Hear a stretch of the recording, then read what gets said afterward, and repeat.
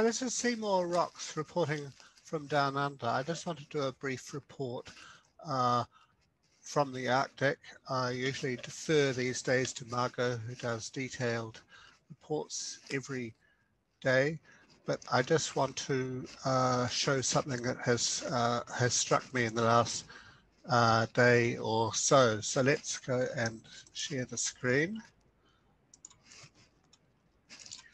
Okay, so this is on the 10th of August, and this shows the top of Greenland, just sort of going around to the eastern side. Well, the whole of the Arctic has been under cloud, so you can't really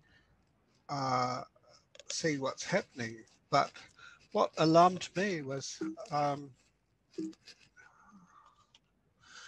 this is the US Navy site, which shows the position in terms of the thickness of the ice. And you can see that it shows here just this last little bit of thickness of ice. But the fact is that the just right on the edge here, that's the photograph, and it shows it breaking up.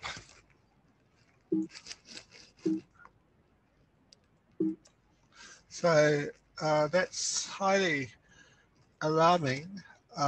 We can't really see what is happening to the rest of the ice. But if that is what's happening on the edge of Greenland, where all the thicker ice is, then that's highly alarming.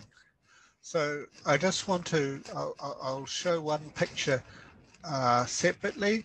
I'll show what the thickness of the ice has been looking at in the last 30 days.